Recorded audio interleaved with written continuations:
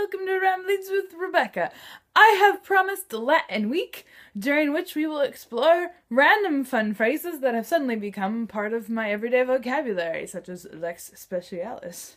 What is lex specialis, you ask? I promise I'll answer, but I'm not going to do it right now, because I'm going through a wee bit of an identity crisis. Okay, not really identity crisis. But I'm applying for PhDs, and it's confusing and muddled, so I'm going to be personal on Ramblings today and ramble about where my thoughts are on PhD and beg you that if you have any suggestions, ideas, comments, condemnations, anything, throw them my way. So, yes, the PhD. Hurrah! I'm looking at PhD applications, planning to apply, okay, more than planning, going to apply and focus my PhD within the UK, where generally they're 3 years. I have 3 years of funding through the Marshall EPA program. The United States Environmental Protection Agency grants Marshall scholars whose environmental work they like another 3 years after the 2 years of their Marshall for doctoral research. So that's grand and fantastic. Very, very blessed. So, all that leaves is where in the UK, whom, and, you know, with which department and on which topic. Hooray! I've narrowed it down.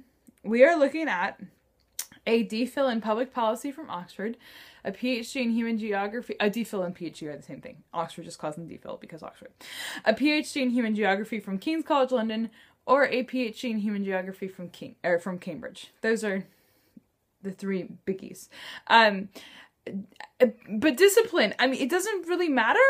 Probably the single biggest factor influencing your PhD is your advisor, and you know, the primary faculty member who's guiding you through the whole process. Certainly where you live and which department you're in and kind of what the program is like influence, and obviously your topic influences things. But as far as the relationship that's probably going to make or break the most, it's between advisor or advisors and PhD student. That being said, obviously other factors are important.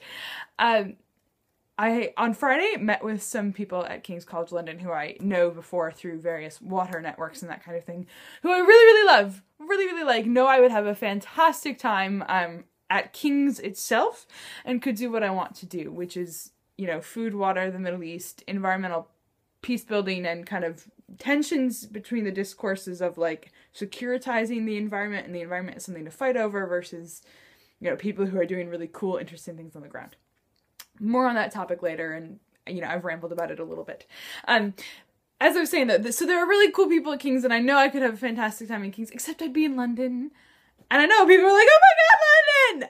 I really am not a big city girl. I don't know that I would enjoy living in London very much. So I'm really, but of course, if you live in London, like, you know, you have all of these fantastic opportunities and can go to conferences easily and, you know, hop on the airport in 5 seconds. So I'm really battling this tension between potentially the best faculty for me, don't know if I want to live there, you know, is Oxford or Cambridge better kind of as a round off to the whole, you know, history of institutions where I've studied at, blah, blah, blah. Oxford is just now opening its DPhil in Public Policy program. So brand new initial cohort. I have no idea whether or not I'll get in because they're only accepting 3 people. But public policy would potentially be a way to kind of force me to be applied in my research rather than, you know, just climbing up the ivory tower further. So that would be really helpful and is tempting for that particular reason, right? Just knowledge that, like, I would be forced to see immediate government policy applications and have access to a lot of really cool, high profile people in trying to, you know, wrestle with those problems. So that'd be good. Cambridge, human geography, really good. And Cambridge, it's really pretty. I like the cities. Cambridge is my favorite. And some really cool, interesting people there doing food, as well as some really great Middle East. Now, all of the 3 of them would be great. I don't know, this is like, you know, tension of, you know, oh, do I want this piece of chocolate or that piece? Like, they're all going to be wonderful, but I'm still confused. I am moving forward and planning to apply for all of them, wrestling with, you know, best topics for each. But if anyone has any ideas, that'd be grand.